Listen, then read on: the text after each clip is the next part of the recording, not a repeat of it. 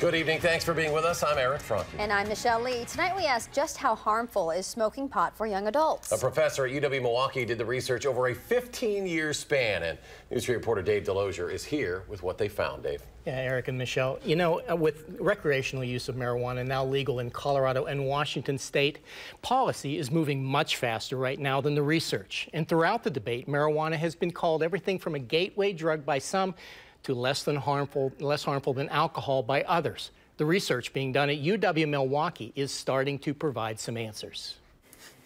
There's still a lot that we need to know. To separate fact from fiction, Krista Lisdahl is using technology. So there's been a huge innovation in magnetic resonance imaging. She is studying the brain scans of 200 teens and young adults who regularly smoke marijuana. What we see is that increased marijuana use, especially daily use, is associated with cognitive problems like slowed processing speed, poor complex attention. So they can memorize a phone number and things like that, but sustaining their attention over time is more difficult, and also memory problems. Changes to the development of the brain that are especially concerning when measured with this. So we've seen a jump, especially in teenager use, and actually about 6.5% of high school seniors are using marijuana daily. That was one of my biggest concerns. As I said, I am a mother. And yet, that is why State Representative Melissa Sargent is working on legislation to legalize recreational use of marijuana in Wisconsin. Came to the conclusion that the most dangerous thing about marijuana in Wisconsin is that it's illegal. She sees the controls that it would put on where it is sold, how it is sold, and to whom it is sold,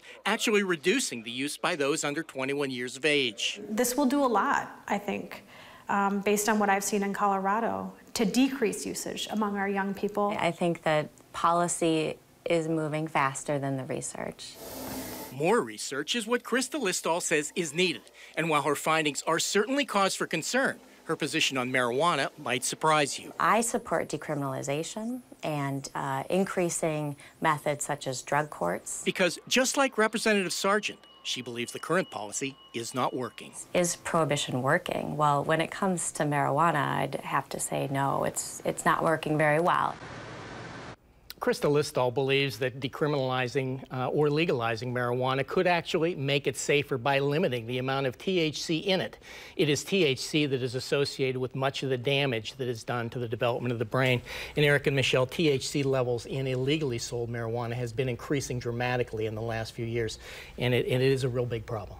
Dave Delosier reporting tonight. Dave, thank you.